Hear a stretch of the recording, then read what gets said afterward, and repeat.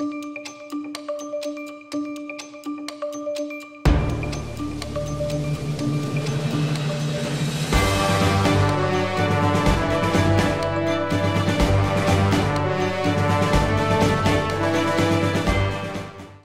and welcome to the Lens at 177. And recently the issue of casino, whether Fiji should have one, has been in the topic, has been in the news for long, and today we are bringing that topic to this program. And with me is Sandeep Singh, a consultant with the David Group, who has been spearheading the move to bring the concept of a casino in Fiji. First, welcome to the program, Sandeep. First question to you is our neighbors in the Pacific, Australia, New Zealand, Solomon Islands, Papua New Guinea, I think Vanuatu, they have casinos. Why should Fiji have one? First of all, Anish, thanks for giving us this opportunity to speak out. To your question, well, there's a question I might ask the government and the people of this country, that if our neighboring country has those casinos, my question will be the same thing: why should Fiji do not have that casino? So that's the people have to decide. I think we are turning into the new era. Every nation looking for opportunity to attract the investors, and if Fiji is looking to attract investors, I think we cannot work on our condition. We need to work on amicable understanding with the investor condition, and it's not easy to have investor to come to our country. It's very difficult to look for investors because of having a lot of issues. So I think that for me it's in high time that we can look into that, having casino in our country. Two things happened last week. The Prime Minister made a statement that everything is on hold until the government draws up a policy, and coupled with that, on social media it was released that you, Sandeep Singh, are currently subject of a bankruptcy filing in the magistrate court. My question first on the statements by the Prime Minister: how did you take that announcement? How did you assess the announcement by the Prime Minister? Actually, I think I already made a press release regards to the statement of the Prime Minister. I accepted the decision of the Prime Minister, and I think this is what the David Group was doing. It was initially doing the consultations, getting the report of the views of the community and institution, and the decision of the Prime Minister was correctly accepted it, because this is how what we wanted: regulation to be set up, the guidelines to be put on, so at least it benefits the community. Now, going to the second question is regarding the FDB issue, and I know very disappointing that people using court documents and putting on a social media. I do not know how those documents been done, but yes, this the matter is at the moment with the court. The lawyers are handling that matter. I remember when I was in Fiji in 2014, there was a small loan borrowed from FDB Bank, and I believe when I left Fiji it might be overlooked, but upon my arrival in last year October, I personally went to the FDB Bank and I asked them that there is a loan that I had previously. Can you provide us a statement for me to clear that? But rather than a statement, it was the court document which was actually brought to me by the bailiff, and I received that. And since that, everything went to black and white. It was an emailed exchange between their lawyers and also the bank. At the moment, that matter is with the court. It's a situation like that, and also discussed widely on social media, that Sandeep Singh is a fraud. Why should the Fiji government be dealing with him? How do you respond to that? Well, I don't know that if you did not pay the loan amount to the bank because it was overlooked, and we're doing all things that is legally. I don't know how you call a person a fraud. So this is a very way that people are addressing, and it is very sad for me, because the people who is addressing a fraud, those people in couple of months ago, they were shaking hands with me and having coffees with me, taking advice of me, and those are the same people who are now turning back. And if I looked at the people who are criticizing and saying those words, are somehow and somewhere are connected with the politicians, political parties, or either they are former politicians. So it's a sad part to me, sir. On social media, you have mentioned it's particularly Indians of Fijian descent or Indo-Fijians who are targeting you. Why do you make that assumption? Well, if I look at some of the comment which was made, I haven't seen that the Itoke brothers and sisters has made any ugly comments in the matter. But if I looked at the comment, it was the Indo-Fijians. As I said initially, they might be connected with the political parties and affiliated, has mostly made those these ugly comments.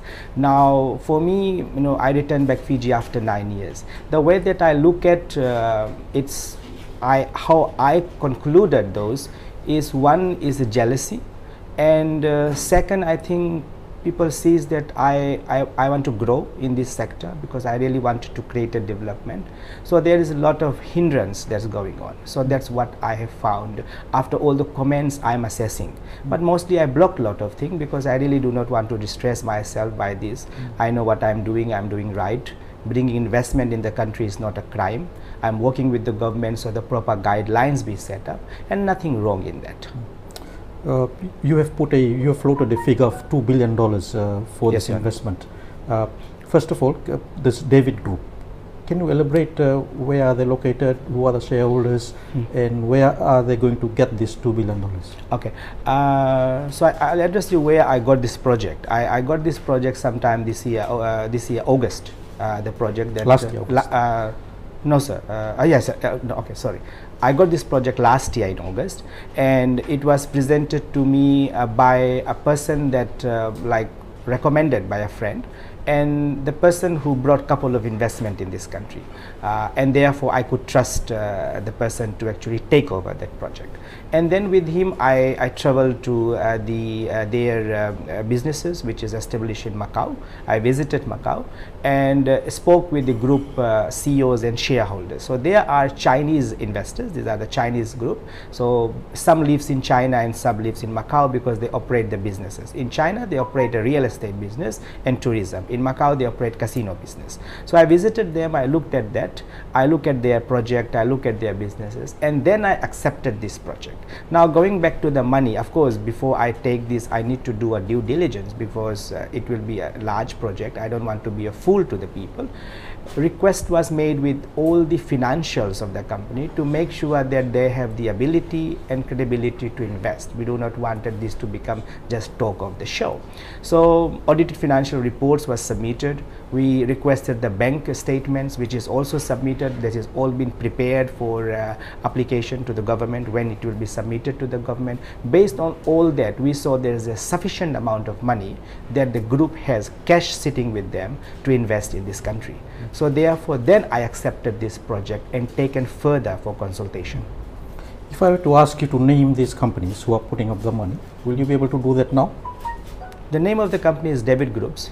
That is the name of the company. Okay. I can't pronounce the names of the shareholders. I need to get the whole structure of telling who the CEOs and all these things are. So if it's a request, we can give it to you, the entire shareholders of the company. Please. And given current status of this issue, yes, the impact of the investment, David Group, do they exist on the website or on internet? Well, I think some of the... Because we couldn't find a David Group. Yeah, understood. So that puts the questions on whether this company, this group is legitimate or not. Actually, there's the same question I asked when I took this project, why you are not existing on the website. So obvious reason was that, and I accepted those reasons, and I have looked at some other companies in the same context. People who are operating a casino business, they try to keep them silent, not to be publicized or putting websites and things are the thing. So this is what has been informed to me, and I have gone through other casino operators that's operating in Macau. They are the same sense. They don't advertise on a website and things.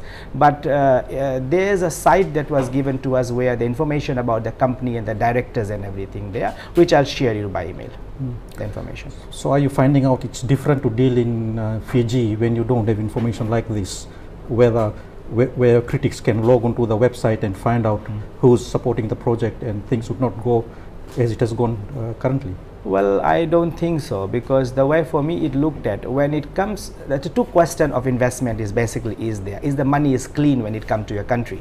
When the money comes from the bank, which is saved in the bank account, that is automatically says it's a clean money, what we call, right? And any investor from any country, when they transfer the money, they transfer officially through the Reserve Bank and all other channels available. If in that aspect, if I look at, then I don't think so anything. Even there is a negative comments about the investor, it doesn't matter, because all investors are due diligence will be done by the government of the day as well. And as I said that if any clean money comes through the bank to bank transfer, we have a very strict money laundering law in our country. You can't just throw in cash in this country. So there's nothing wrong. There's nothing wrong for me. What benchmark did you use to ascertain that the people you are dealing with, who are representing the David Group, are legit and are not money launderers? Okay, so the first person who introduced this project to me, he's the same guy who brought the investment of Nalangi Hotel in this country, also Tenji Cement. So those both investors from the Zhejiang province of China, and that was his initiative that brought in here. So if looking at that person is already doing that in the country, has brought the large investment for the development of our nation, I don't see that there is any issue where the money laundering is concerned. Again, as I said, the cash is in the bank, and if the bank, the transfer will be done, officially done through the bank, through Reserve Bank's terms and condition, and there is no money laundering issue or element could be put into that proposal. So the current government is aware of your source of financing for this project should a license is given? Okay. When there is a document required when you submit for a license. In that document requirement of submitting for application of a license, there is all documents that has to be submitted. So one is audited financial report, two is the source of funds, three is about their profiles, their operation, and all those kind of things. So everything will be included when it will be submitted for the license. In 2012, the previous government gave a casino license to a company that wasn't able to start the casino business. So why do you think there has been such huge backlash knowing that Fiji had issued a license? Well, for me, I see the previous government did not, the way I look at that, there was not much freedom of people to speak out against what is going to happen or what the government was doing.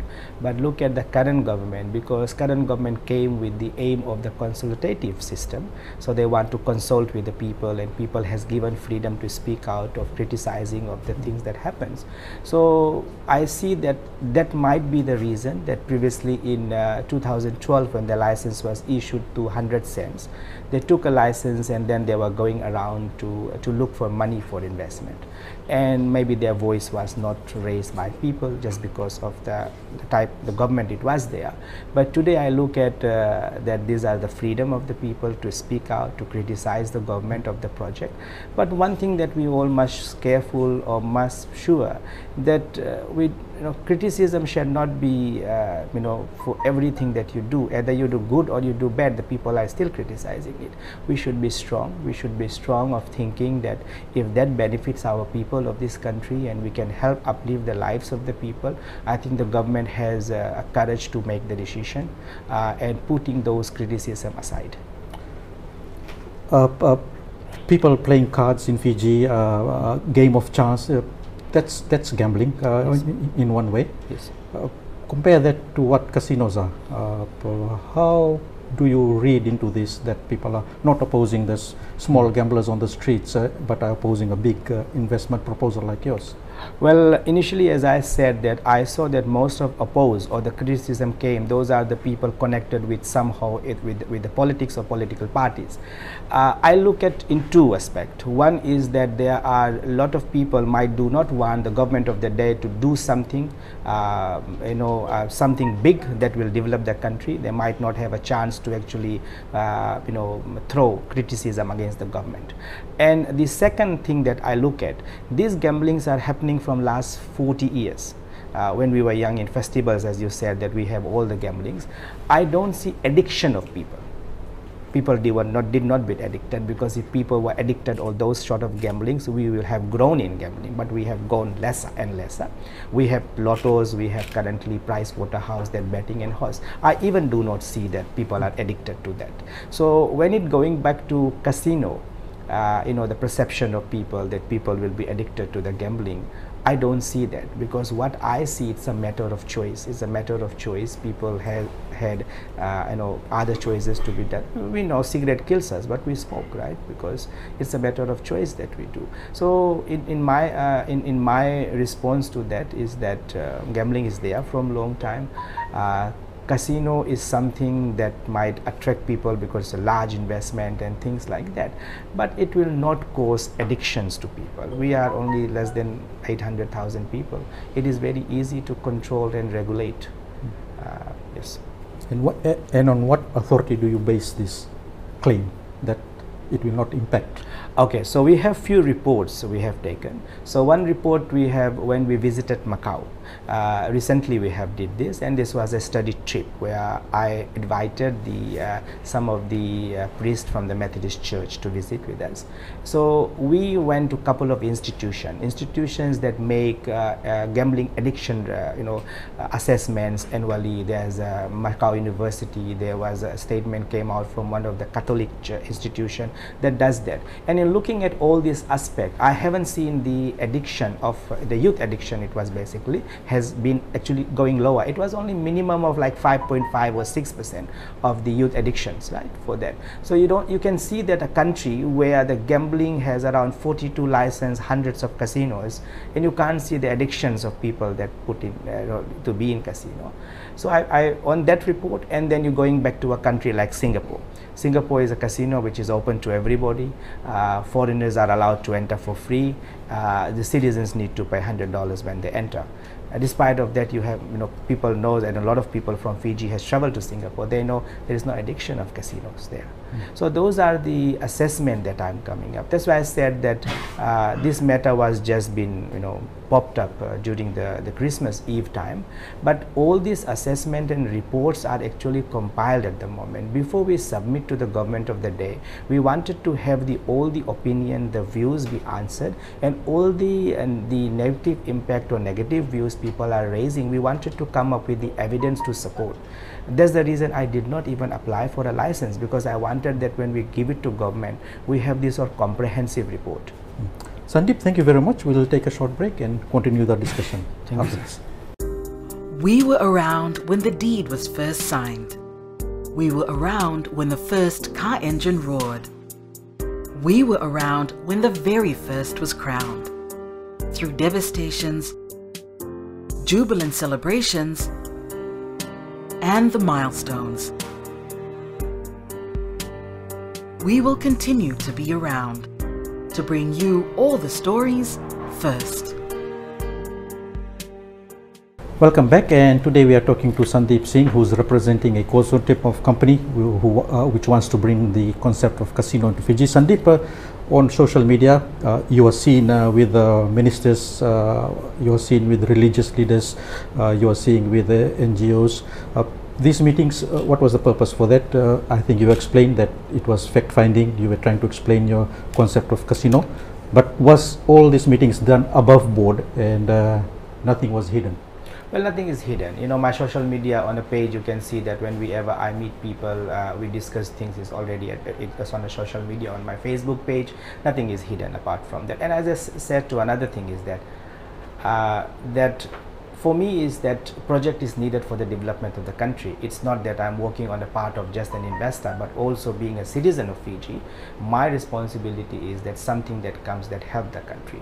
So if you have seen that when I presented the concept of the project, a lot of bargain has happened between me and the company, because initially the proposal is casino and the hotel. But I went about the board and said, no, you can't have that only. if we are putting this proposal to the government of there, how it benefits our country. So bring amusement park like a Disneyland, because our children do not have in Fiji anything where they can go and visit. So I said bring that in, because that will also create a better environment. Bring a culture show stage, because when I was in China, I attended a culture show, which regularly every day that culture show happens in hours and hours and hours, and that gives an opportunity to the locals to present their culture, their tradition. So I said that has to be there. Rugby is one of the things that we all love. It's our dying heart sport. So I said to them that I want a rugby stadium, because we do not have something indoor rugby stadium that will actually bring the sports tourism here, the culture tourism here, and also as an amusement park having it in the country, it will attract not only local but a lot of diversifying in the tourism, where the family bring their children, because currently we only have what beaches, people to come, and islands. People might spend 1 or 3 days or 5 days into their vacation, but if we have those sort of activities, it actually diversify the tourism. So I work very hard in that aspect of consulting with the investors. In one of your social media posts, you were seen with cartons of groceries, I believe, at the village of the former president of the Methodist Church. Yes. That to a normal person is enticing or giving a favor in return for support for this project. Is that correct assumption? No, this is a baseless, actually, the assumption. The Reverend Ely, I knew him before even this project came in, and we usually talk about things on reconciliation, and things has happened. And the reason of the distribution of the groceries pack was that because it was Christmas. And there is another investment that basically in line with it, and we wanted this investment to take it to the Ra province. This is a very big car manufacturing in China. They do electrical car, the renewable energy car, and they wanted to have a base here for assembling of cars, and for the Pacific and the Oceania market. It's a very good investment when I looked at the moment we are working on an initial assessment. Of course, I wanted to have the rural development, where I thought that Ra province is a good province to be there, and that to be developed. So when I visited this village, of course it was our call that in Christmas we need to provide some support, and it's not only in that village. I also visited the health center. On the way from Reki to Lautoka, where I am from, I stopped by a lot of small vendors selling vegetables on the roadside. I dropped them groceries. It's just the groceries to give them, because, and I tell you to Anish that these groceries, when I took from extra, I was asking them, give something for these children that did not have it.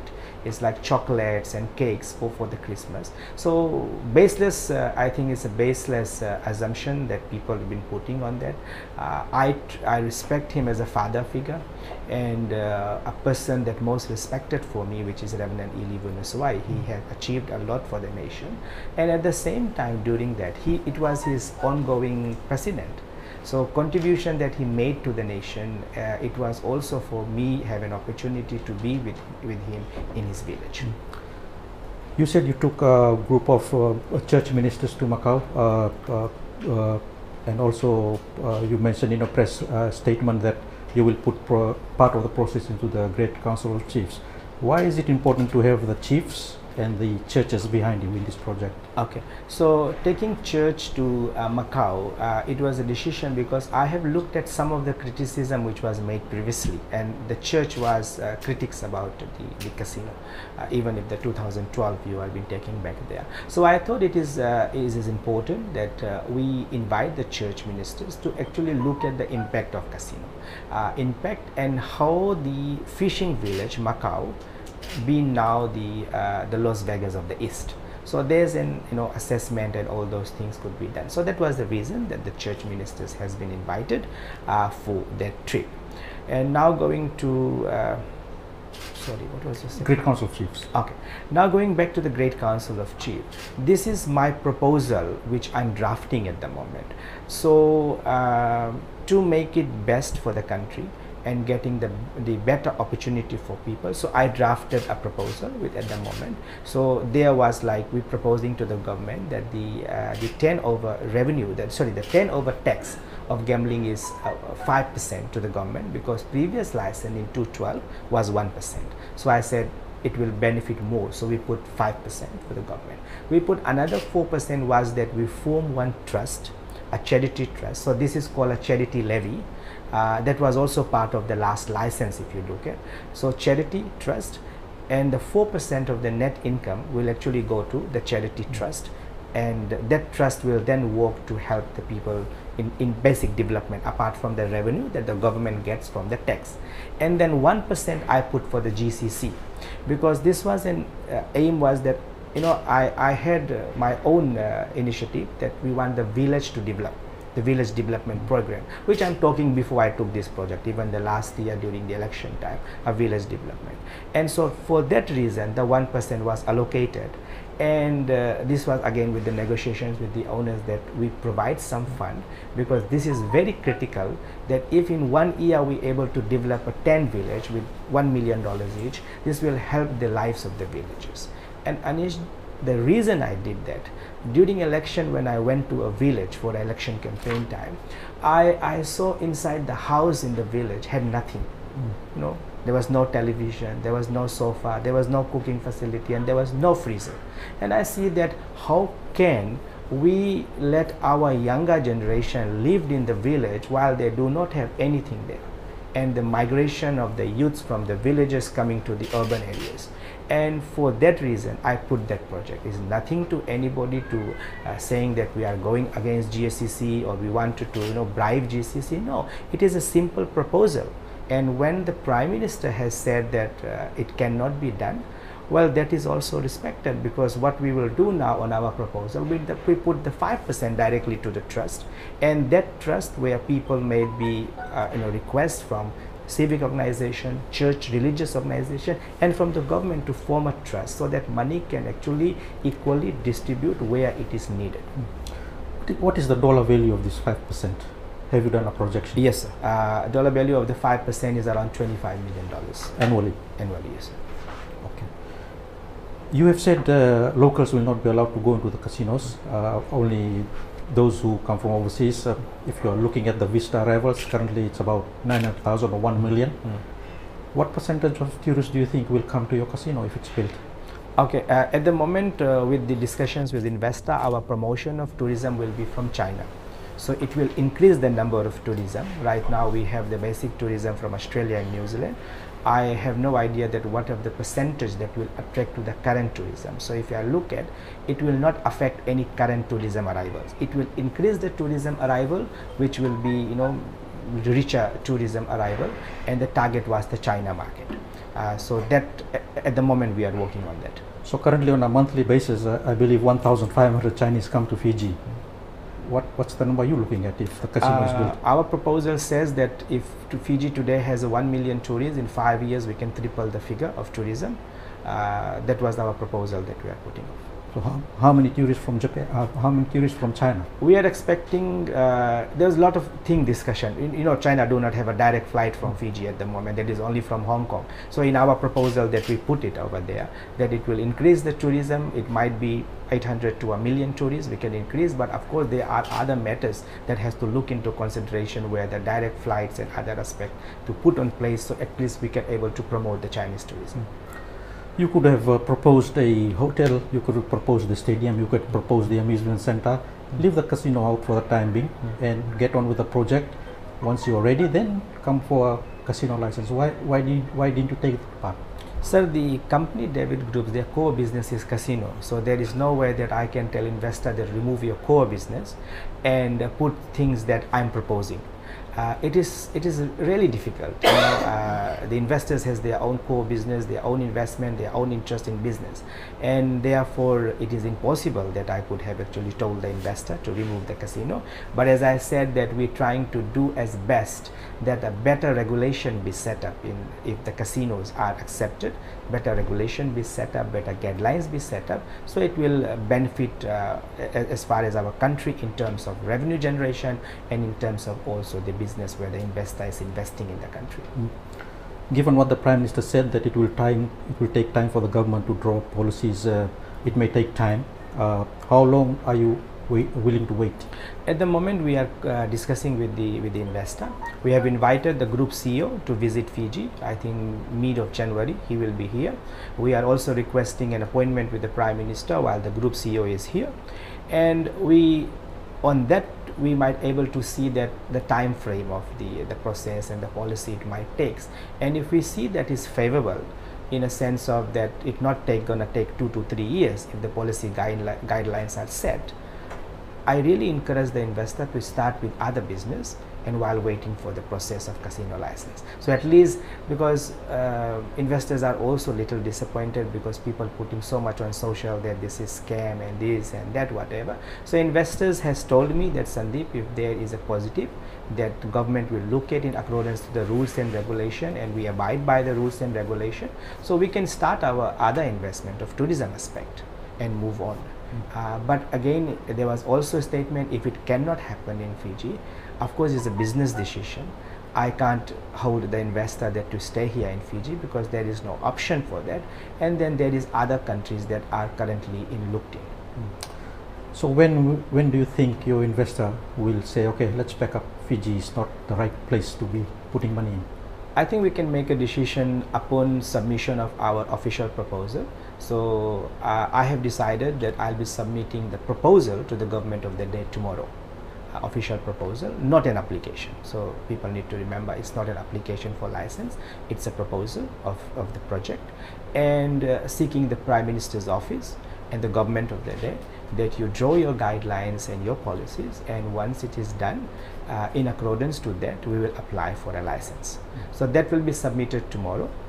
Our CEO will be, the David Group CEO will visit on January 9th or between 16th to the country. Maybe at that time we can make decision either we stay or not, they stay in Fiji or not. So it's not my decision. Again, I did best from last year August to consult with those people, looking at their financials and saying that this, do that, so it will attract employment creation, generate revenues, regulate the casino, okay, not to allow the locals to play if there's a consent raised that local might spend their own money. So I'm putting it that how the people are telling this should not be this should not be that, and I'm respecting all that. And I was very happy that our investor has also, an investor has clearly said, Sandeep, our casino players are spending millions of dollars. They will not be looking at $200, $300 to be spent by the locals. So I think so far how we designing a proposal to the government of the day, it is something that people should look into that, because looking at the nation's condition, as you know, the Prime Minister has recently spoke out, we have $10.3 billion debt, and I think $1 billion plus was just only borrowed from A to B is because of our service and also the interest that we are paying. If this is the way we do, or we just try to desperate the investors not to be in the country, we will not able to generate the revenue. I saw people has mentioned yesterday, someone spoke, or somebody was in a media article, that Nandi needs botanical garden and museum, but for that you need an investor or a revenue for the government. Well, putting this investment which I am bringing it, this will generate a revenue. If you look at a 5% gambling tax, which is a gross, normally gambling tax are on gross, it generates about $70 million to $100 million annually. Apart from that, we have a 15 million something like a net that goes to the charity. So this brings a lot of revenue for the government. If we regulate this and a better guidelines be put into place on the safety and the security of our people in Fiji, the revenue can be then utilized for the services, because we need money for road, we need money for agriculture support, we need money for the poor villages, rural development, but we need as well revenue. So people need to understand that government is there as facilitator. They can't just print money and give it to you. The government needs also to generate revenue. So what we are doing, we're trying to bring an investor that generate revenue for the government of the day, and then it can deliver into services. Finally, Sandeep, for me to believe you, and maybe for the Fijians to believe you, you're a consultant for the David Group. For sake of transparency, are you able to reveal how much are you being paid? Yes, I revealed it actually. I have revealed it during my press conference that my professional fee for the project was $1 million, which I have dedicated to one model village. if you look at my press statement, I said that this was a service fee. Initially, the service fee was only 500,000, but I said to them that I have one initiative which I want one of the village to be designed as a model, modernized village. So they said, how much it gonna cost you? I said it might be 500 to $1 million. So they said to me, whatever it will cost, either it's more than $1 million, that will be contributed to a village that I will choose to modernize, because we want to show the country and especially to our Itoke community that how the living in the village, proper water facility, proper house, facilities in the house, the electricity and all those kind of things. So that I have dedicated my entire the fee, the professional fee, to that modernization. And again, this modernization will happen immediately. As soon as the license will be issued, it will immediately happen. It not have to wait the revenue of the fund. This is immediately will happen. So you are not making any cent out of this? No. 100%? 100%. I'm not on your heart? On my heart. I'm a Ganesh devotee and I'm a very honest person, and for that reason I'm not making any single cent. Of course they pay for our trips when we visit China and food and all those kind of things. I'm not paid any, and I am willing to, when if this project is completed, I can willing to provide my statements to you to have a see that there's nothing is paid to Mr. Sandeep, and everything that we have done, it's done for the development in aspect, because when I came back after 9 years, I see that people are still poor. People's wealth has not been equally divided. There are only few people that runs the nation economically, and the country is getting poorer and poorer. And Anish, I want to reveal this because I'm from Lotoka, from Johnson Road, where Matwalu village is. I grew up in friends with Matwalu village. I was an adopted son of Nandele village in Sameto. And when I came back after 9 years, we actually have two-way road in Johnson Road. And I visited after 9 years, that road becomes so narrow to one way, and even one way we have jungles on the side. So I said to myself, Sandeep, what development it happens in last 16 years? It's nothing there. We are going backwards rather than we're going forwards. And that's the reason when this investment came to me, I took an opportunity to look into it, and I'm preparing in a proposal in a way that would help the country grow. So will that 1 million go towards Nandele village or Matwalu village? No, my choice of village, I want to name it, my choice of village is Vesesi village. Why I chose Vesesi village, to be honest, when I was young, they had a very nice handicraft market outside. The ladies were selling handicraft, buses stops there, nothing there now.